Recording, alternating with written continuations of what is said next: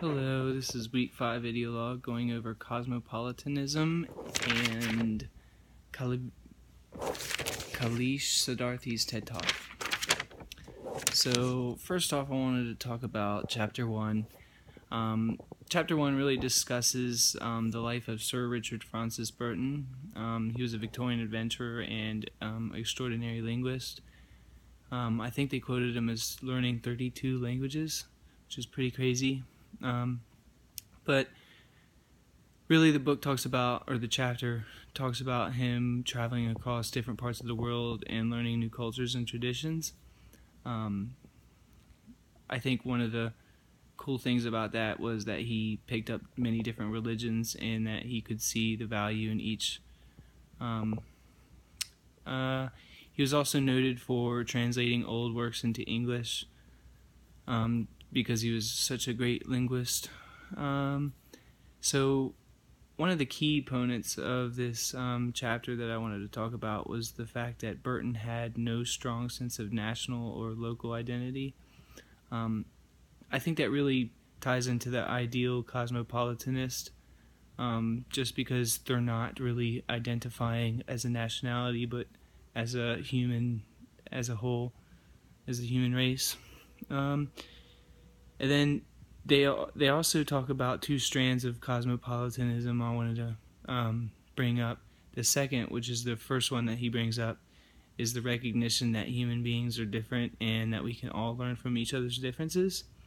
And I think that really ties into what he talks about later on in the chapter when he says what's morally appropriate for me to do from my point of view is different from what's morally appropriate for you for your point of view. And you can also tie that into chapter 4 when if you argue cosmopolitist ideas, then you must be prepared for some disagreements between societies and individuals, because these arguments are going to occur. They're inevitable almost. I think one of the examples that they use is the abortion, and how some people think that abortion in certain circumstances is okay, whereas others might see it as completely wrong. And that also ties into the fact that when it comes to morality, there's no singular truth. There's no set definition that you can say what's morally right or what's morally wrong. It's all subjective and human interpretation.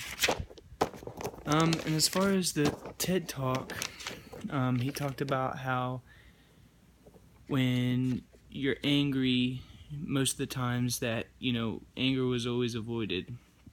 But he used a great example of how he used anger to benefit. He said that some of his best ideas have come out of anger. And I think a great example is in the case of Satyarthi. Anger led him to reject notions of the caste system.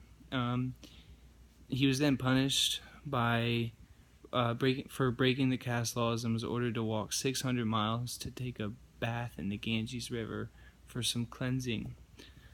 And he rejected that. He dropped his caste name and adopted Satyarthi, which means seeker of truth. I thought that was really powerful for him, talking about how the noblemen were waiting in his courtyard when he arrived home after the dinner.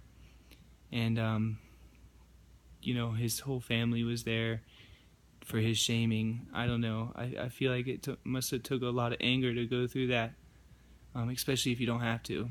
So, well, this concludes week 5 video log. I'll see you in class.